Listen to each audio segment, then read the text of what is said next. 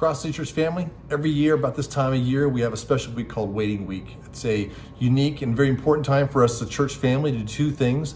Number one, to remind ourselves that Christ isn't with us physically yet, and we're waiting for his return. He calls us to fast and pray and remember that. Number two, we're waiting on the leading of the Spirit to again ask him to shape our individual lives and how we pray and live and give and serve in the church and how we actually do it together corporately. So we're waiting on Jesus, and then we're waiting on the leading of the Spirit. That's the heart behind Waiting Week every year. Well, we wanted to make a short video for you because to let you know, we're gonna be sending a bunch of resources out your way over the next week, almost every single day. You'll get a text to let you know what's coming up next. We have a per event scheduled throughout the week we'd love for you to be a part of and join with us in putting our hearts together.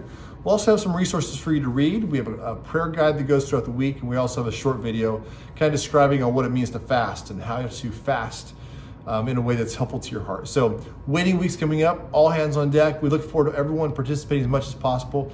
Let us as a church go before the Lord, waiting upon him to come again and waiting on him to actually shape us and guide us individually and as a church this upcoming year.